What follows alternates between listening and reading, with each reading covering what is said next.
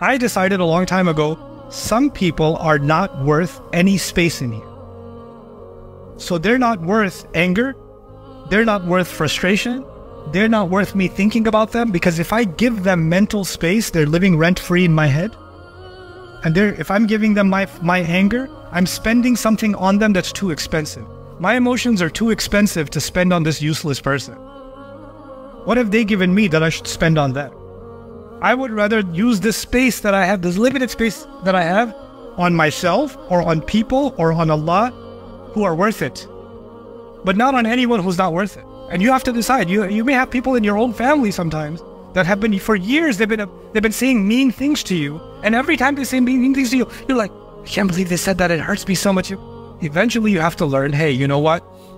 I'm the one giving them the space.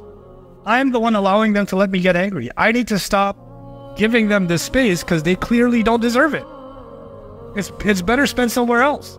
Because at some point, it's not even their fault anymore. They're doing what they're doing. Now it's your fault for allowing it to hurt. You have to develop that kind of there's people that belong in the inner circle and there's people that belong in the outside circle. You have to push some people to the outside sometimes.